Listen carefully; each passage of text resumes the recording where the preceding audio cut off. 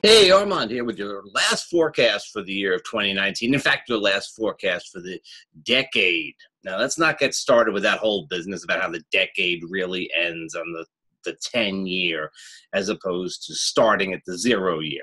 You've been writing 201, and now you're going to have to start writing 202. And for me, that's a new decade. We're starting the 2020. We're starting the 2020s.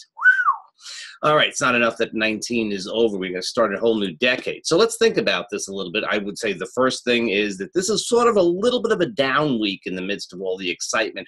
We had that solar eclipse last week. We're coming up to a lunar eclipse, Saturn-Pluto conjunction, and Uranus station next week. So we're sort of like hanging out in the middle. The energy level is still high. I certainly would not say that nothing is happening this week. Quite a bit is happening this week. It's pretty exciting, but it's a different sort of feel. And of course, it is the calendar changeover time. It's close to the solstice. It is a time for reflection on the past, in this case, going back a decade. Think about where you were in 2010 and think about where you are now. Yeah. Look at the changes that have happened over the course of 10 years. And so, you sort of get yourself set a little bit for the coming year, and you get yourself set a little bit for the coming decade. If you happen to be around, check out cosmicintelligenceagency.com. And next weekend, we're giving, the weekend of January 4th and 5th, we're giving a 2-day agents seminar, symposium on the coming decade, and I think that that's really worth watching. So cosmicintelligenceagency.com. It'd be cool to check out. I'm speaking on Sunday, but Julia Simas and I are hosting it all weekend long. Time for reflection, changing of the decade, changing of the years. So we sort of step back a little bit and say, wow, what's going on? Do set your intentions. I found, and my clients have found, and others that I've talked to have found, that eclipse on the Christmas Day eclipse right near the solstice, conjunct Jupiter, trine Uranus, really sort of got the sense going in a lot of folks that it's time to move on to something in the future, sort of a setting, at least a vague intention for the future, as opposed to being something that was so immediate. It's sort of like, okay, we're turning the corner, going to look towards a different future. Got to see how that pans out and how that plays out. Lots of things are up in the air, obviously, but it's a good time to be thinking about where you're going. Now, a very good time to think about anything is on Monday, as Mercury trines Uranus. Brilliant ideas, and in earth signs, brilliant ideas with practical applications. So Sunday night, undoubtedly, very good time to boil these ideas, ferment the ideas, and they're very likely to come out on Monday. It's a great time for communication. It is a great time for reaching out to folks.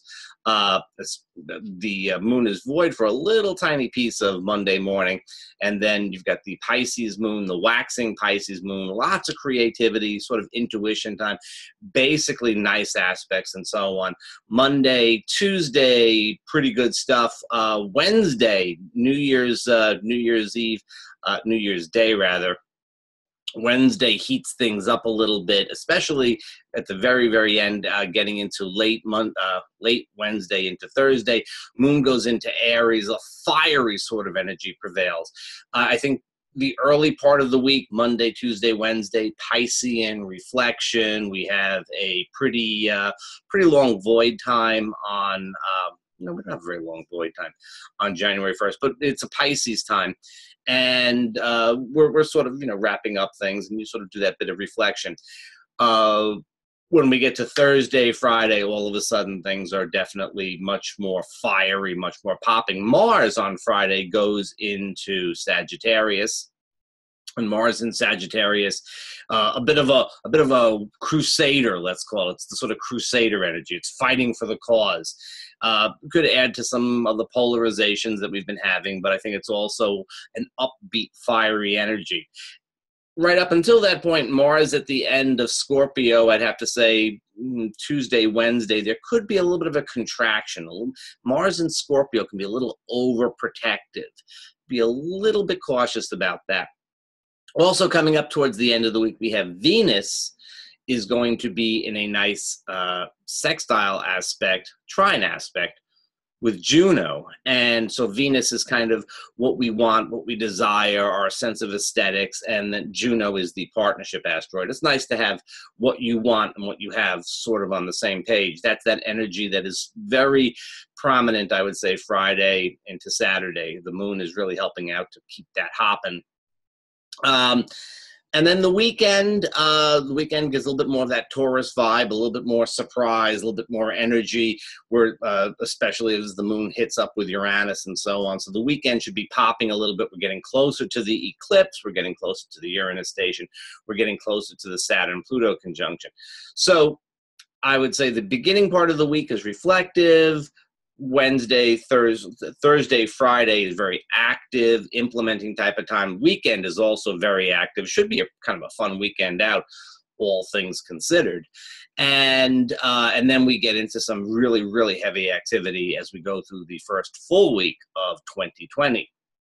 That's your basic story here. Your mission is to reflect on the past, plan, and act for the future. Act for the future.